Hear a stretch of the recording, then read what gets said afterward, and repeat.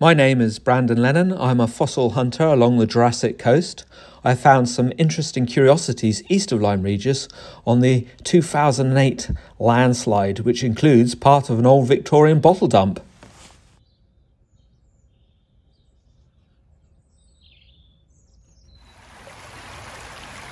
Well, I'm off fossil hunting at Lyme Regis today, the end of January, the last day of January, and already here at Lyme Regis, just eroding away there in the river.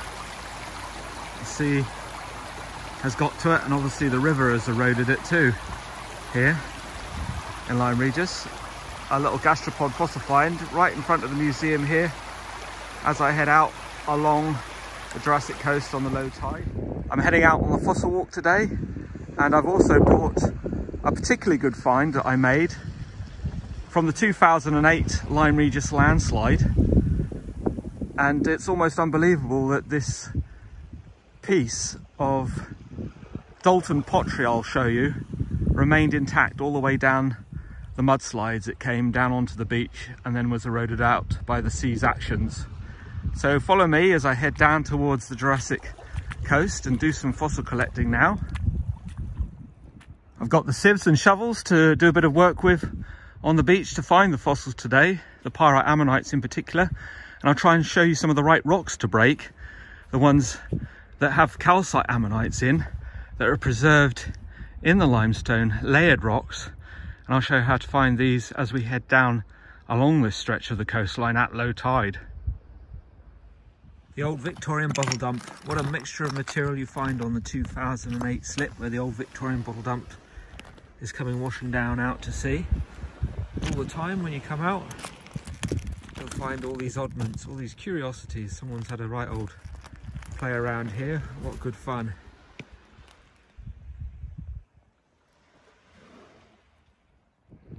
There's the 2008 Lyme Regis landslide, how far it came out to sea. 750,000 tons arriving on the beach in just 40 minutes, bringing all these different fossils down onto the beach, and the old Victorian bottle dump arrived too with some fascinating finds. Well, here's a little pocket of iron pyrites, the fool's gold on the beach. It's heavy.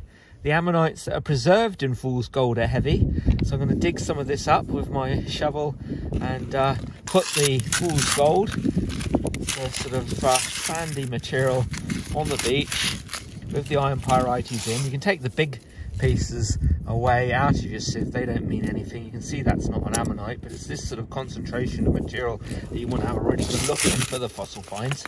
And heat your sieve right up. The more material the merrier. See, I'm just taking out these big globs of iron pyrites, the fool's gold, and hopefully in this amount of stuff, by taking it down to the water's edge and then sieving through it, there should be quite a nice little ammonite in there, or some part of an ammonite even, or even a piece of crinoid, a sea lily stem. And as long as you don't dig in the cliffs and such, you're allowed to take the fossils that wash out along the shoreline, the sea doing the work for you. And there is a fossil collecting code of conduct along this stretch of the coastline, along the Jurassic coast. And also too, you must be aware of the dangerous cliffs. They're liable to fall suddenly and without warning, and very much be concerned about the tide. I come out on the low tide looking for the fossils and see what the sea's washed out. And when you're doing the hammering, bring some protective eyewear. So let's take this down to the water's edge, give that a really good sieve, and we'll see what's in there, and I'll show you. So here I am down at the water's edge. Let's give that a bit of a shake. Here we go with the sieving today. Get right down to the hard, heavy iron pyrites material. Give that a good scoop through with my hands. Cold hands today. There we go. An ammonite preserved there in the fool's gold, iron pyrites. You can see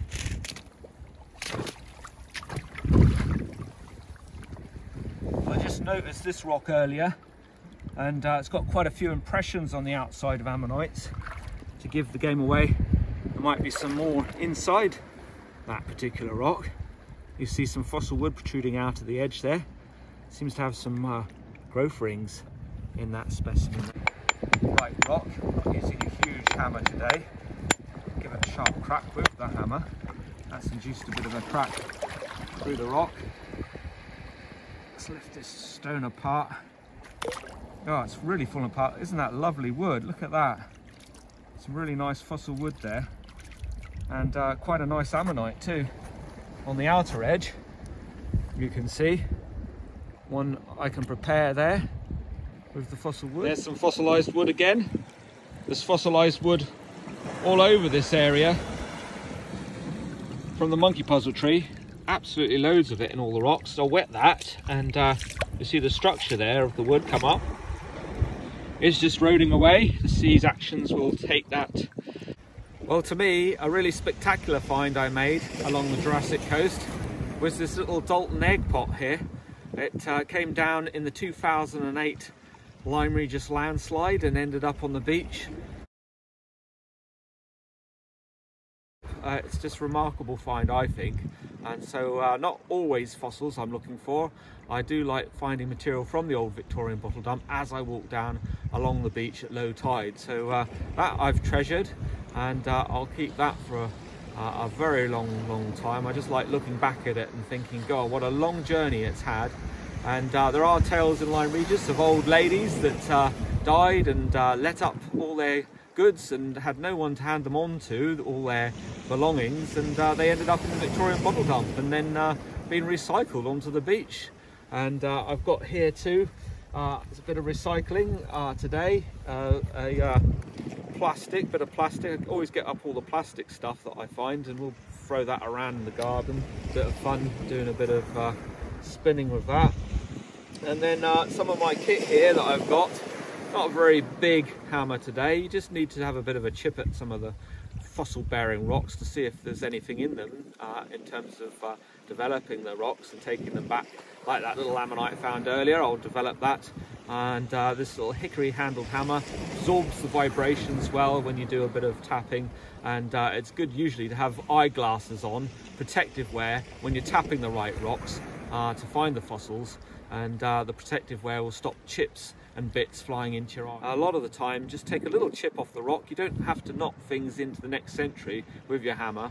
And I know the way the rock splits, so I did a bit of careful tapping to cleave that rock with the wood in, and then that lovely little ammonite came out that I'll prepare really carefully, so I have that ammonite washed up against the fossil wood, which is a nice find as well. And then I've got my bag here. It's a sort of reasonably cushioned bag. A nice cushion against your back stops the rocks, if you find some bigger rocks jutting into your back. And that's all part of fossil hunting, is to have either a metal framed rucksack that's a good brace against your back, or a nice soft cushion on your back as you go along.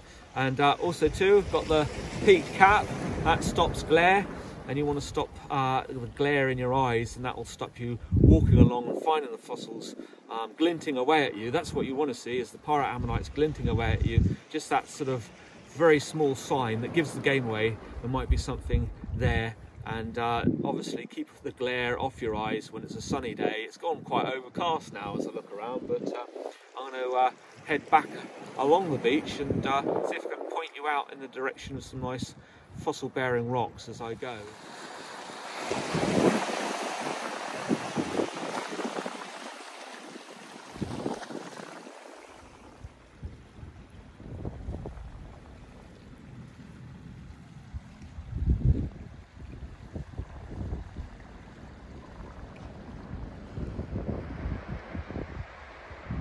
Really lovely free beaches today at the end of January, the last day of January.